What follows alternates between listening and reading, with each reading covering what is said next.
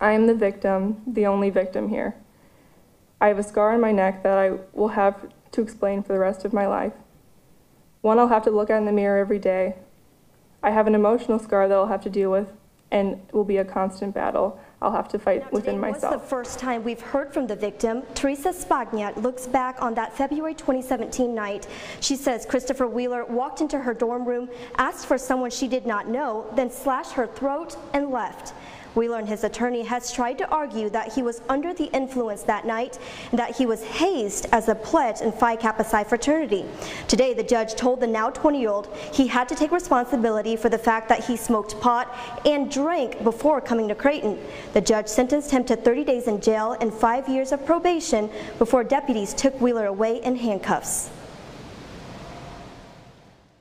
I cannot understand the fear and pain I have caused you, and I would give anything to take back that night. I am so sorry to you and your family, and I will do everything I can to make it right.